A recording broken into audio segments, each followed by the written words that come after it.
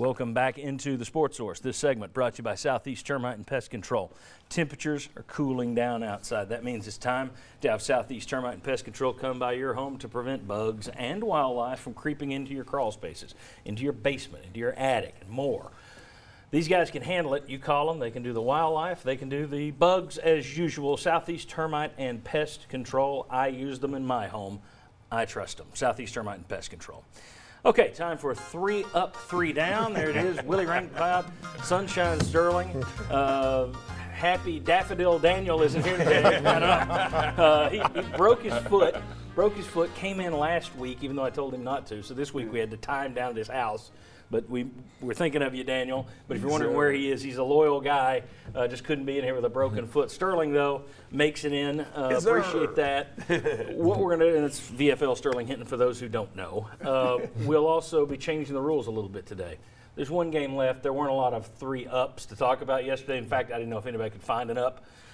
So what we're going to do instead is, for the Vanderbilt game, whether it's what you saw yesterday or what you've seen on the season, what does Tennessee have to fix by next Saturday afternoon if they are to beat Vanderbilt? Sterling, I start with you. I say turnovers. It's turnovers. You can't give the ball up.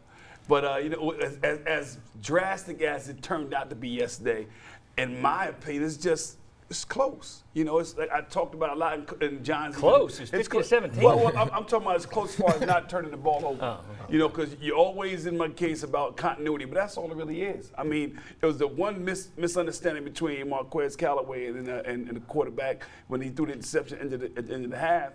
But, you know, and then a couple of reads they had on the offensive line that was, you know, just continuity, offensive continuity. And I believe once these guys get some more reps together, I think the turnover problem can be solved by the time we get to Vanderbilt. You're trying, buddy. You're trying. Yeah. I think it's there. When they get more snaps, you're through 11 games, my friend. Well, but now you got Chris, the quarterback. We'll Chris see is probably going to play. Well, we don't know who's going to play next week, but that's a big question. That's a big question. And so with him probable, because of the concussion situation, it's just repetition, and I think that's close. That's what I think. Will, what do they have to fix by next week? Chris doesn't come in and solve your offensive line and your defensive line losing the line of scrimmage. So they've got to solve the line of scrimmage. I mean, last night. On both sides of the ball. On both sides of the ball. Last night, the line of scrimmage from start to finish, no matter what the score was, it was dominated by Missouri, and there was no doubt about it. From the very beginning of the game to the very end of the game, Missouri owned Tennessee in the front 7 on both sides of the ball. That can't happen. Kentucky was a different game, and Tennessee was able to dominate on both sides of the ball, and they were able to win. But if you do let it play like that against Vanderbilt, game over. You're going to get beat by 2 touchdowns. Right. Can I chime in on Will one very time? Quickly, yeah. Very quick.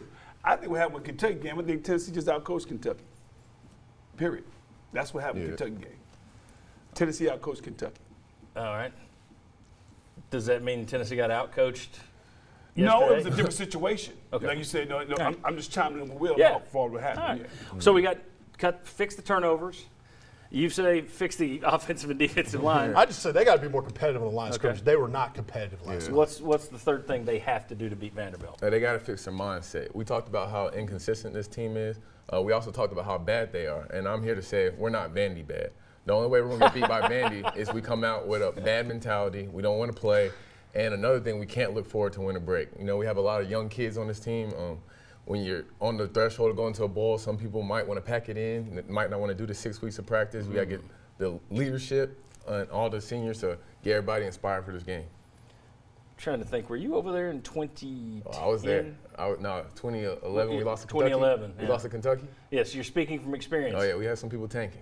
Yeah, including a quarterback, I think, that I was not a fan of. All right.